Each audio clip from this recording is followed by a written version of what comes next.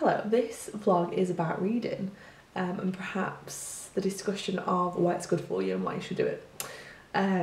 For anyone who doesn't already know, this last year I set myself a book reading challenge to read 50 books in a year, and I managed it.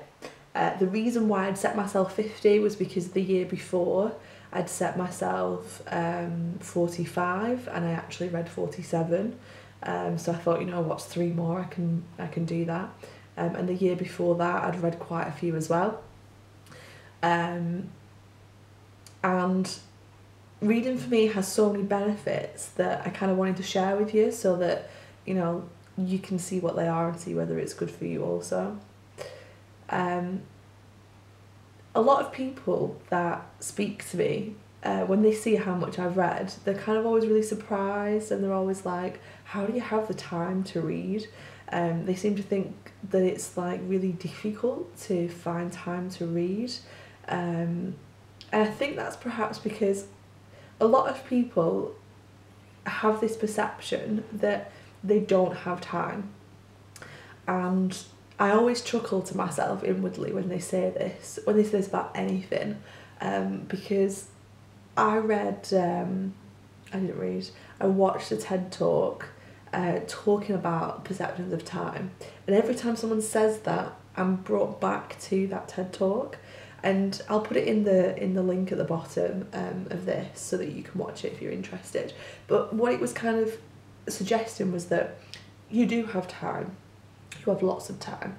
You know, if you were to count up how many hours of time you have in a week, in a month, you have a lot of time. And even if you take off the time that you spend, you know, sleeping, you know, washing up and doing chores and looking after yourself, whatever it is, you will still have a lot of time.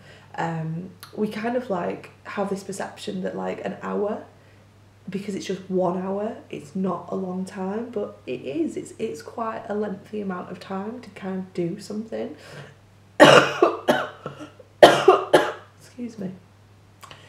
And also, like, we kind of get like constricted and contained by our perception of the week, because we have like, we have Monday, Tuesday, Wednesday, Thursday, Friday, Saturday, Sunday, and then it starts again Monday, Tuesday, Wednesday, Thursday, Friday, Saturday, Sunday, and things tend to happen regularly on a day. So for example, I go to a run club every Monday and every Wednesday, so every week I'm constantly going to those things, and then, you know, something else happens. So for example, I tried to start a martial arts class until I decked it on the floor and smashed my knee, and then couldn't go anymore. And so I got out of it, but I was going to go to that, and that was going to be every Tuesday and Friday. And then I was, you know, I sometimes go life drawing, which is every Thursday. I used to go to basketball every Thursday. Climbing's generally supposed to be every Sunday, but again, I don't go to that anymore. My volunteering's every Saturday, or it used to be every Thursday. Like, you get kind of locked into this repetition of things, that everything happens like once every week in that time slot. And so you don't kind of think to yourself, I could use that time for something else. And that if I viewed my week as like bi-weekly, so for example, on one of the Mondays I'll go running, and on one of the Mondays I'll do something else, and kind of switch it every 2 weeks, like, you would still get the benefits of what you're doing, but you would feel like you had more time. So it's like, you have time, but because you view it as only a week, you feel like you've got limited, and what you do is you allocate that time to things that you want to do. Now, when people say that they don't have time to read, what that actually means is that reading isn't their priority. If reading was their priority, they would find the time to read. And that's the same for anything in life. If somebody says that they don't have time to do something, to see you, to go somewhere with you, to, you know, do some activity, or to do some work, or whatever it is, if someone says they do not have time, that's not the actual case. It's the same when people say that they don't have any money. They say, oh, I can't afford to do that and I can't afford to do that. They can afford to do it, but that's not their priority. That's not what they've chosen to do with their money or their time. And so our kind of culture, and the way that we speak about time, the way that we speak about money, the way that we speak about other things, saying we don't have it, it's a lie. You do have it, but instead of just being upfront and honest and saying, you know, and honest with yourself, that that's not my priority, I've not chosen to spend my time doing that, I've not chosen to spend my time reading, they say that they don't have time for it. And so it always makes me laugh when people say they don't have time. I wonder why that is, why people do that. Is it that they're just caught in the culture, and it's just the culture to say if you don't have any time left over, that you don't have time for it? Or is it that, you know, in our society it's viewed that reading is a good thing, it does benefit you, and I'm going to talk about that in a little bit. So in order to kind of make ourselves feel better about the fact that we don't do it, that we say we don't have time for it, and then that's a valid excuse for not doing it. Well, in reality, you know, if you prioritise, you would have the time to do it. So the bottom line of this discussion is that you do have time. You just have to make priority and replace other things in your life with it. And it doesn't have to be a complete replacement. It can be like, you know, instead of spending, you know, a lot of people, the reason they don't feel like they have time to do things is because they spend an inordinate amount of time watching television or watching films. You know, a film takes about 3 hours of your time, maybe 2.5 hours, 2 hours. Watching a TV series, you know, if you watch one episode, that's an hour. If you watch a few episodes at a time, that's multiple hours. Like, you waste a lot of time sitting passively in front of a television screen, which provides you with very little intellectual stimulation. It's a kind of, you sit there to kind of not think about anything. And I know a lot of people do that and find that quite relaxing, but it's making me feel tetchy just thinking about it. I hate that. I hate sitting there passively not thinking about stuff. Like, I enjoy thinking about things, and I enjoy looking at new things and having an opinion about that, because I feel myself growing. If I sit there passively, I feel like I'm stagnating. I feel like, you know, I could be doing something productive with my time. Even, you know, I can meditate. I can sit there and do nothing. But meditation is an active way of relaxing. So you are doing something to do nothing. You're choosing to do that. Well, is that not the same? No, because sitting in front of a TV doing nothing, it drives me insane. Which is why I can only watch things that draw me in some kind of way, even emotionally or intellectually. It doesn't have to be intellectual. I can watch Grey's Anatomy and be emotionally drawn to it, although they do talk a lot about medical terms and stuff, so I'm learning stuff as I'm watching it. So anyway, you waste a lot of time watching television, basically. Whereas when you read a book, you actually learn stuff, and it changes your thinking. That's a real good benefit of reading, is that the person I am right now and the person I was 100 books ago is completely different. The way that I think about things, the way that I process information, the way that I communicate with people, the way that I am around other people is completely different. The way that I am at work, completely different.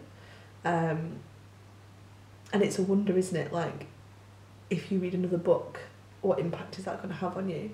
How is that going to allow you to consolidate all the information that you've got from other sources into it? You know, a lot of the books that I read are very different things. So, I mean, when I first started reading, which, you know, when I was younger, I didn't really read that much because I was very bad at reading. I was very slow to read, and I have a lot of issues with my phonological loop, which is like a cognitive mental concept of how you process words and things like that. And I find words that require you to interpret phonemes, so sounds of words, very difficult. So words that have kind of vowels in, I find very difficult to spell or to like pronounce. I got very confused with homophones when I was younger. So for example, the difference between where, and where, there, and there, they all sound the same to me.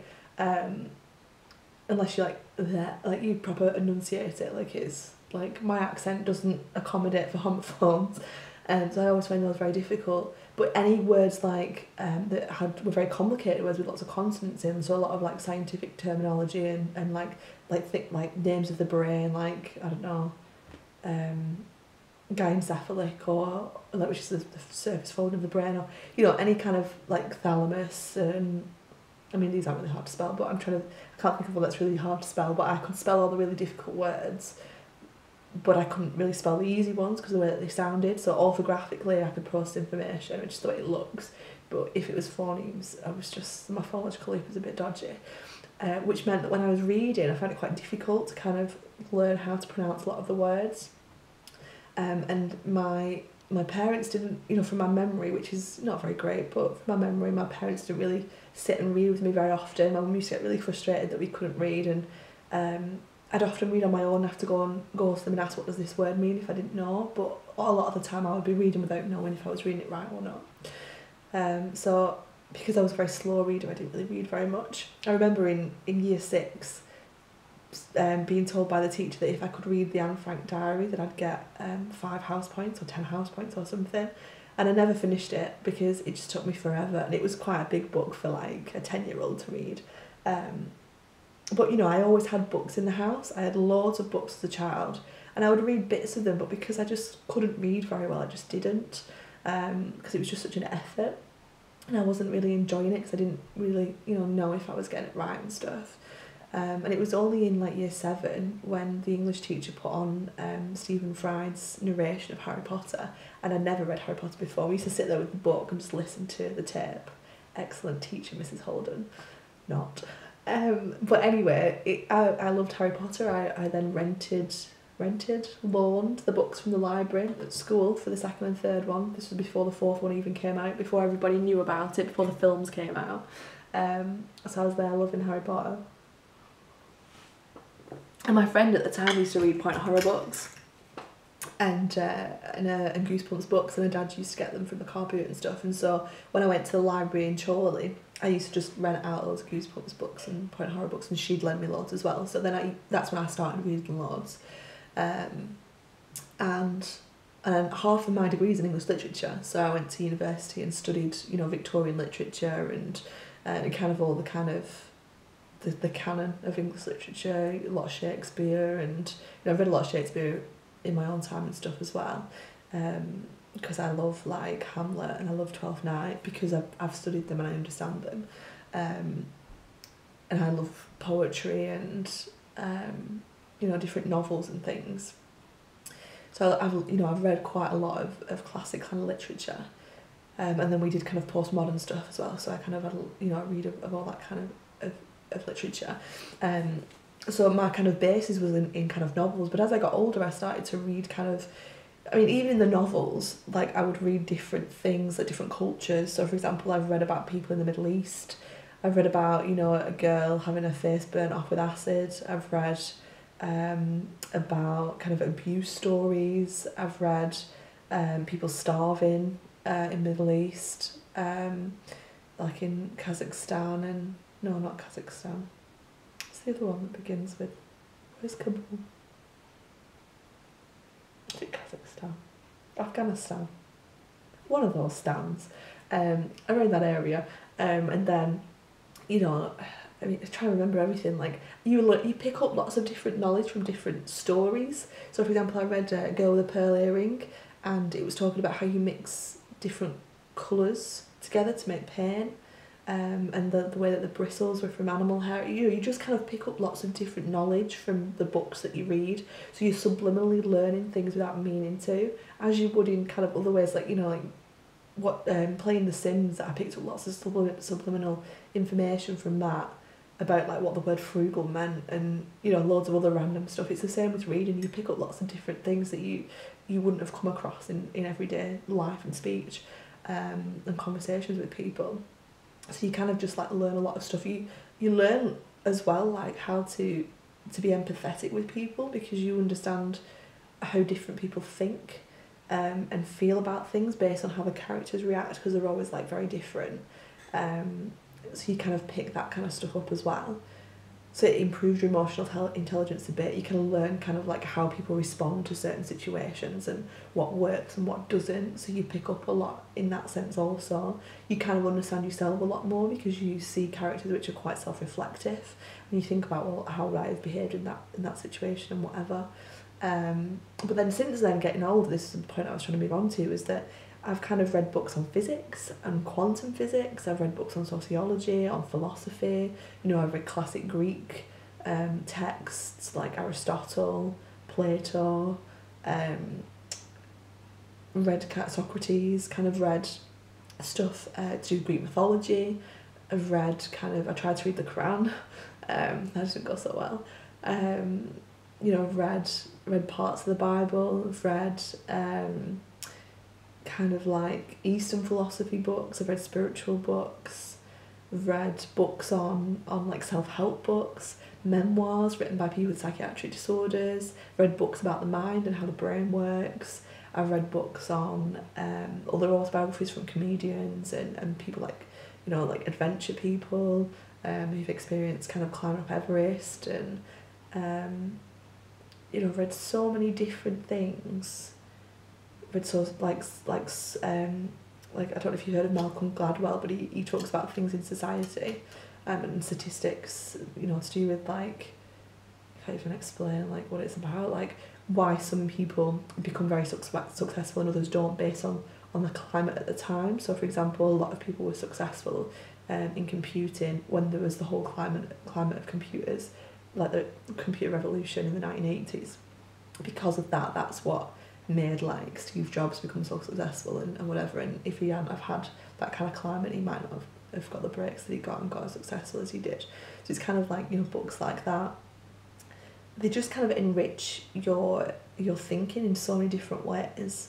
And as well, it makes you reflect on your own thinking about how you're thinking about things. And you know, but I've been reading a lot of books recently about the mind and about your own thoughts and about how your own thoughts can create your own problems, about how your perception of reality is very different to everybody else's perception of reality, and that's what causes conflict in social groups and what to do about that. I've been reading about how your childhood has kind of really caused you a lot of issues in terms of being an adult, and how as an adult you're on this path to kind of undo all the negativity that's created you into create the problems that you've got, like trying to figure out like how to address all that and to remove those automatic responses that you've got that you've learned in childhood but you try to undo as an adult because you realise that they're not good for you and they're irrational and all the rest of it. So it really like catapults you into self-development. You end up on a path far ahead of the people that are around you. You know, when I look around at people that I'm friends with, their thinking's very much how my thinking used to be 5 years ago, and my thinking seems to have progressed onwards. I seem to have changed a lot as a person based on what I'm reading. I'm growing, I'm getting to somewhere, and a lot of, you know, even people that I know that are a lot older than me are still kind of not at the point where I'm at in terms of understanding their own thoughts and what they're doing in their own behaviour and things. So it's very interesting that by reading so much you can develop so much in such a short amount of time. Reading also kind of it allows you to connect with other people. You have a lot more to talk about, a lot more to say for yourself, a lot more to kind of add to a conversation. You can make conversations a little bit more interesting, a little less benign. You know, you don't have to ask about people's days and weeks and what they've done, which is like the standard small talk. You don't have to have small talk unless you want to. You can talk about other things. I mean, the only downside to that is that if you've got a shocking memory like I have, I can never remember what I've read anyway, so I can never really have these conversations. But I do attempt to, you know, they do come up in different conversations sometimes, and I'll add to the conversation. So, you know, they can be good for that.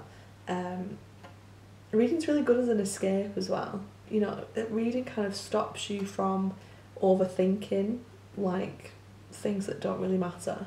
You know, overanalyzing your day and overanalyzing what someone said and what you said and how you reacted and how they've reacted. It's unnecessary. Like, you don't need to be done. Like, just forget it and move on. But you need to fill your brain with something else. Like, trying to stop yourself from thinking about something doesn't work because you're trying to remove something and your brain's got nothing left in there.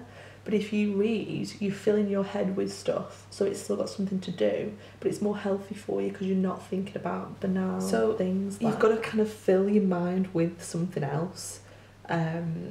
Otherwise, it just won't stop thinking about all that kind of stuff that's, you know, not needed to be thought about. So by reading, it kind of gives your brain like a toy to play with. It kind of gives it something to work with.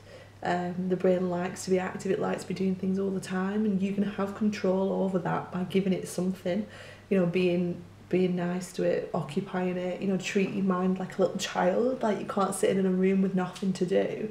It might kind of come up with something of itself to kind of occupy itself with, but it'll be like sticking its fingers in the plug sockets and like tipping things over, and that's what your brain does. It kind of starts destroying kind of what's in there, unintentionally, but just for something to do. So by giving it kind of some information to mull over, something to kind of think about, something to have a conversation with someone else about, it's giving it something to do, it's preoccupying it so that it doesn't become self-destructive, which is, you know, a lot of the problems that people have is that they overthink things. They think far too much about stuff that doesn't need to be thought about. So essentially, to conclude this vlog, reading, you do have time for it if you make the time for it. It improves your vocabulary, it improves your ability to communicate with other people, it improves your ability to resonate more with other people and to get closer to people. It gives you more interesting conversations to have.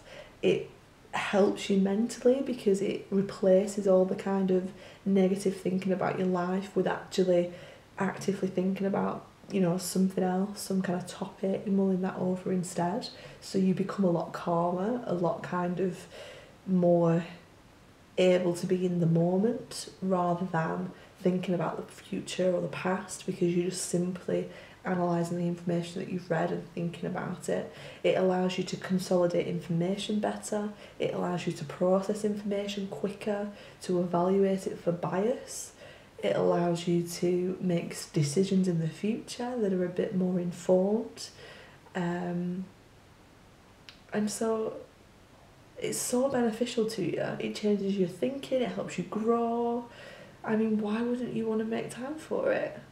Like, you know, you stood up waiting for your tea to cook, get a book out, read a page. That's what I do. A lot of people have this perception that you have to kind of like sit down for hours to read something, but in reality you can slot reading into your day as it is. So for example, I when I get to work and I park in the car park, it takes a good kind of like 5 minutes to walk from the car park into my staff room. So I get a book out, and on the walk in I could probably read like 1 or 2 pages, or 3 or so pages, depending on how many people are around.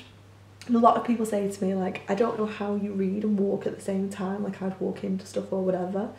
And you've got to kind of like understand that your body and your brain are an amazing thing, and that if you just trust yourself, like, it will work for you. So for example, like when I'm reading, like half my attention's on the reading, but half of my attention is in my periphery, and you have the ability to spot things that are in your periphery and to process that information so that you don't walk into things.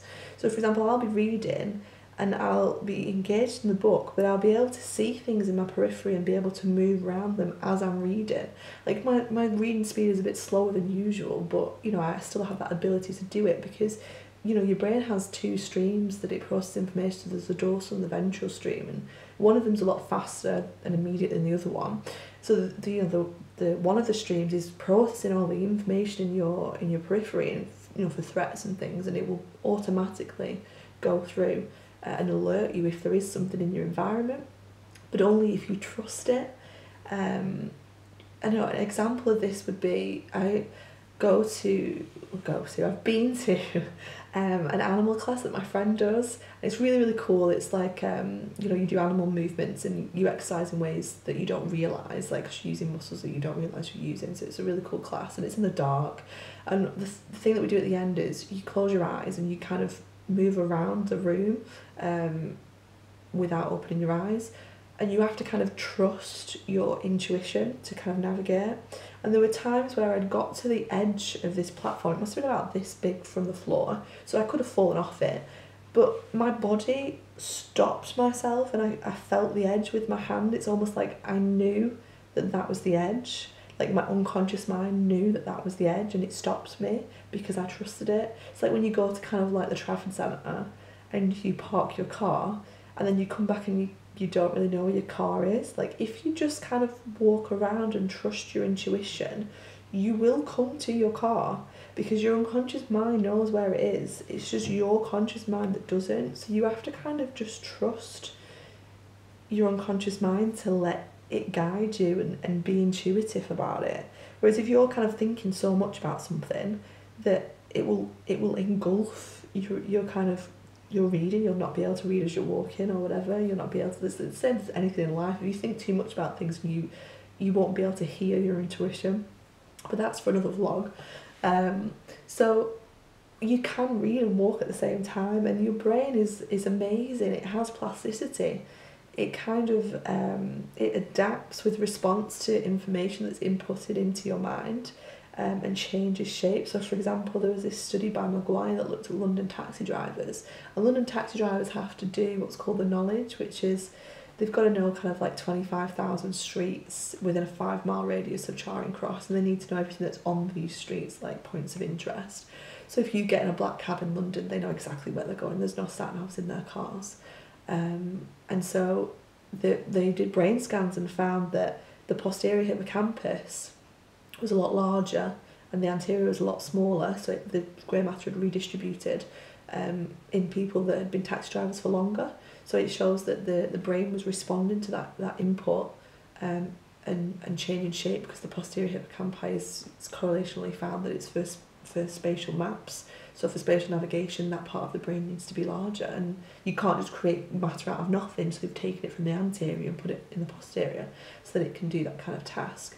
So, you know, the more that you read, it's changing your brain all the time. You know, when you're reading, you'll get better at it.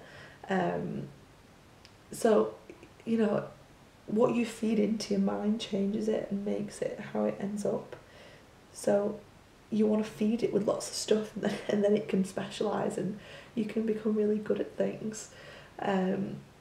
But, you know, trying to fit in reading in your day already is probably the first step to trying to improve. You know, you don't have to read a full chapter. You can just read a couple of pages, you know, and you'll find that you remember what you've read because it just comes back to you when you scan over the page again. So, you know, like I said, so I read like on my way into work, I read on the way out of work, I read between, so leaving the staff room, going to my classroom, I read there, so I read a page there. When I get home, I might sit down for half an hour and read, but not for a really long time. Like the only time I tend to read for long lengths of time is at the weekend if I'm not doing anything, and that's rare as well. So, you know, I'm no different to you. Like, I have the same amount of time as you have. I'm very busy. Like, I have a lot of hobbies and a lot of friends that I see. You know, so I'm always kind of doing stuff with my time. It's not like I don't, you know, like do anything and that's why I've got time to read. Like, I'm really active, but yet I still read 50 books in a year. So if I can do it, like, you can too. It's just about being efficient with your time and not making excuses and not kind of saying, oh, I don't have time. Like, you do have time. It's just you'd rather sit in front of a TV for 5 hours every day, passively, not thinking, switching off. Like, you know, sometimes switching off is not a benefit. Switching off stagnates you. You stay the same forever. You just relive the same thing over and over again, and you never experience kind of actually living and growing. You know, a plant doesn't stay the same forever. It grows each year, and so if you're not growing each year with what you're doing, then, you know, you're not living. So read a book.